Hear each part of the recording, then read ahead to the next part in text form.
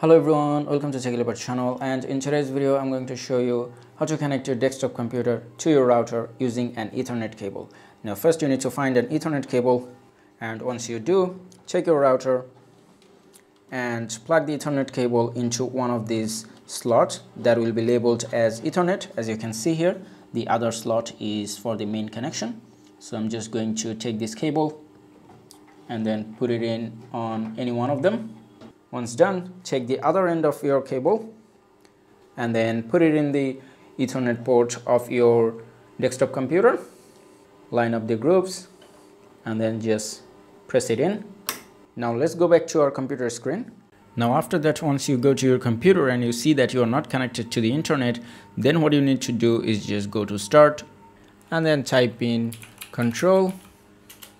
You should see Control Panel as the best match. Click on it. Now from here, make sure that category view is selected and then click on Network and Internet. From here, click on Network and Sharing Center.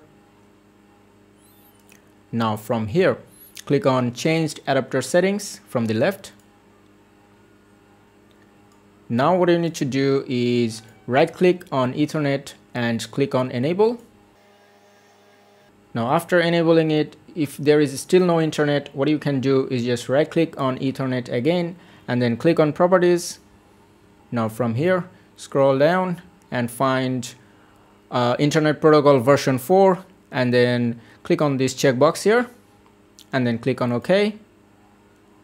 And now as you can see, we are connected to the internet. And I hope this video was helpful. If it was, please give it a thumbs up and don't forget to subscribe.